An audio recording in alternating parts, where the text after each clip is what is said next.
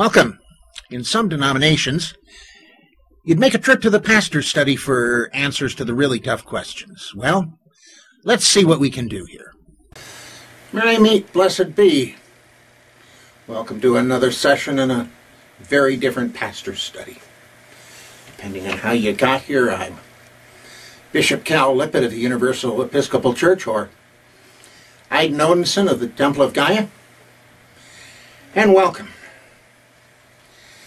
Oh, I was given a project this week, along with everything else, including enduring this shingles thing that I'm dealing with. I came across the reading for the 25th Sunday after Trinity, which is also the same as the 6th Sunday after the Epiphany. And I came across, well, here's the start of the gospel reading. Then if any man shall say to you, Lo, here is Christ, or there, believe it not. For there shall arise false Christs and false prophets, and shall show great signs and wonders, insomuch that, if it were possible, they shall deceive the very elect. Behold, I have told you before. Wherefore, if they say to you, Behold, he is in the desert, go not forth. Behold, he is in the secret chambers, believe it not. Etc. Read the rest of it yourself. And there was a story in the book of Acts, early on in the book of Acts, as a matter of fact, when the powers that be got together to figure out what to do with Peter and these other people left over after Jesus had been put to death. And a wise man by the name of Gamaliel came out and said, well, he listed a bunch of wannabe messiahs that came before Jesus. Pointed out that we didn't have to do anything with them. They just disappeared. And as for these guys, well, they'll disappear too if they're the same thing. If they're not, we don't want to be opposing God. But the point is, there was a bunch of wannabe messiahs, and Jesus warned that there were going to be a bunch, and we've got them now. They were, they are, they're going to be. Probably until the day comes when whatever happens that resolves all of this. One of them really struck me as unique. Not that it's the same breed of stupidity, the same breed of fast talk that gets people following,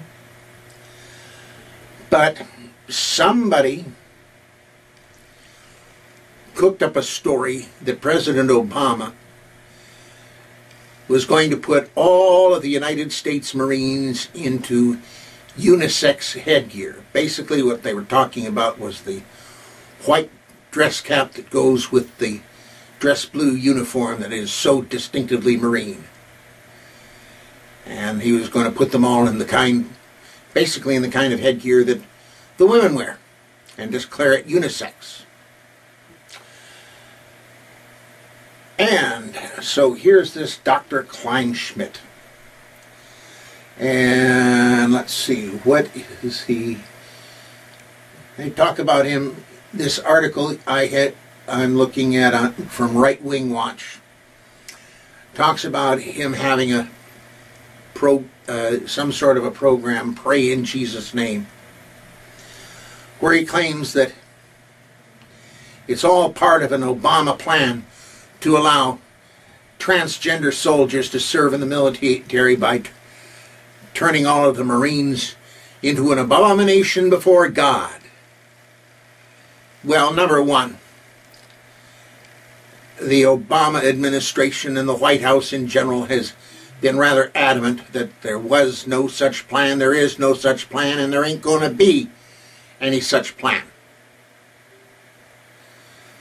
There are some uniforms that are basically unisex. Nobody's going to go into combat in a dress. There are some uniforms that are not unisex and that are not going to be. And I would like to point out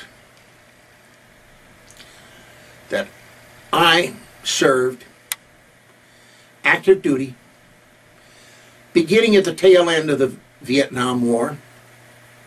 My service began in 1971. The war ended in 1972. And I went through all the crazy stuff with commanders being turned into social workers and all sorts of other things in the Air Force. And I've seen all sorts of things, but one thing I did not see was the White House saying anything about uniforms, with the one exception of something that I heard about from the past, the not too distant past of my active duty time. And that did not come from the president. It came from the First Lady, Lady Bird Johnson.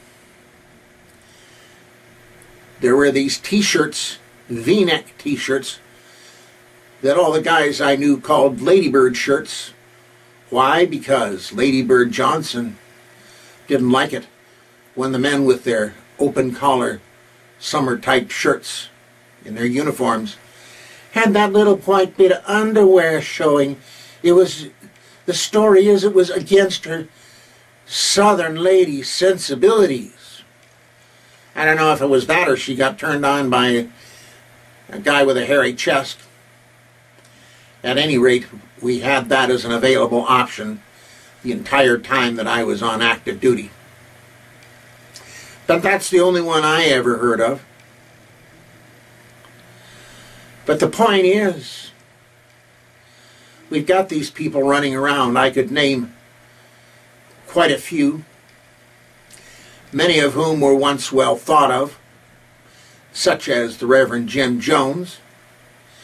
And yes, he, among others, was a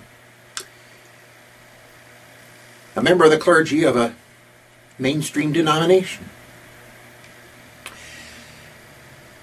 And I could go on and name some others that supposedly did some wonderful things.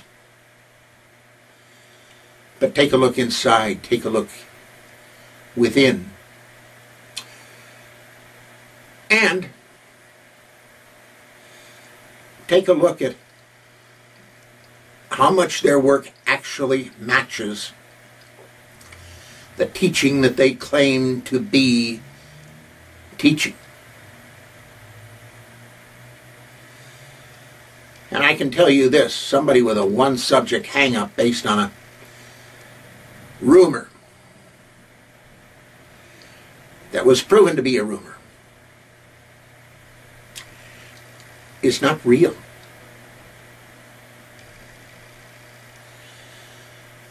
You go to a church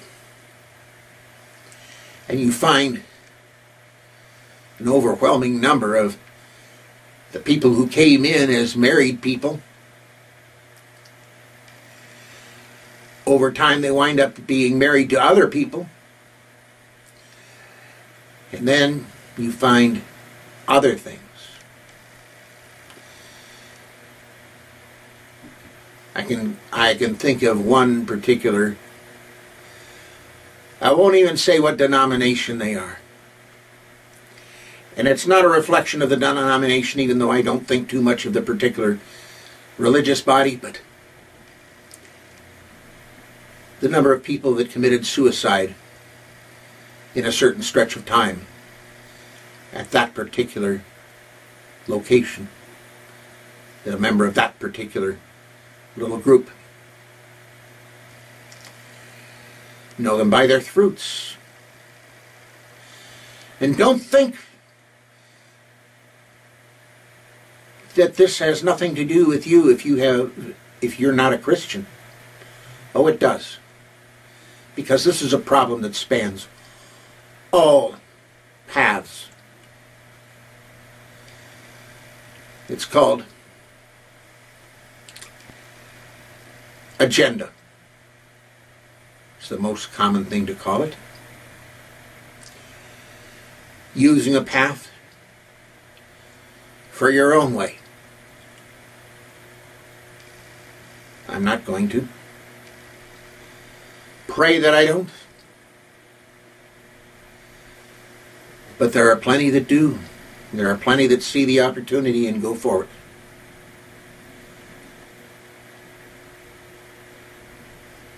And we got to watch out for them. Merry part, merry meet again, blessed be. See you next week.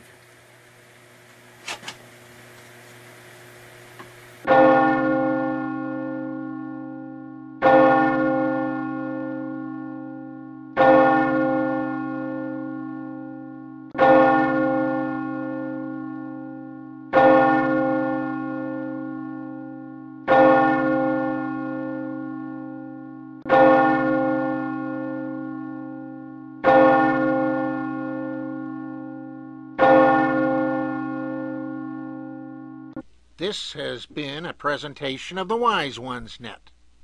Merry part and blessed be.